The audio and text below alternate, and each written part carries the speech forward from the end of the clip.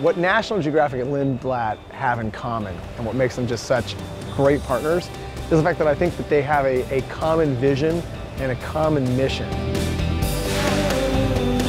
which is to explore the world and inspire people to just be better stewards of the planet.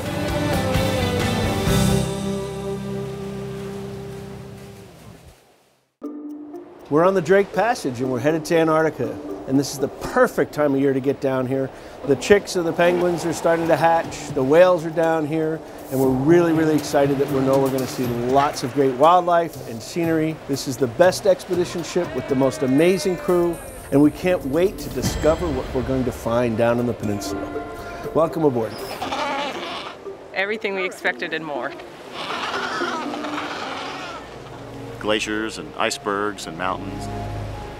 There's absolutely no place that I've ever been that matches Antarctica. Antarctica is an amazing place to visit. Most people come here to see the penguins, and then once they get down here, they realize that even more spectacular than all the penguins and the other wildlife here is the ice itself, a continent dedicated to science and peace. We are in a place that very few people get to see. It's almost like we're in the pages of National Geographic, and that we're in the midst of this experience, in the midst of an adventure. How do you articulate a place this beautiful? It is pretty much beyond words. I saw my first baby penguin, and amongst thousands of other penguins.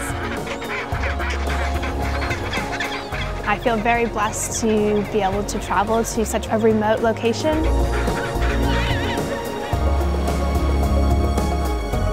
There really couldn't be much more that could top this day or make it much better than it has been so far.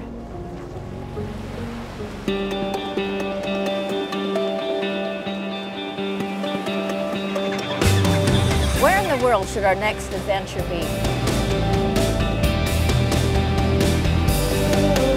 If I could take my family anywhere in the world, I would take them to Antarctica.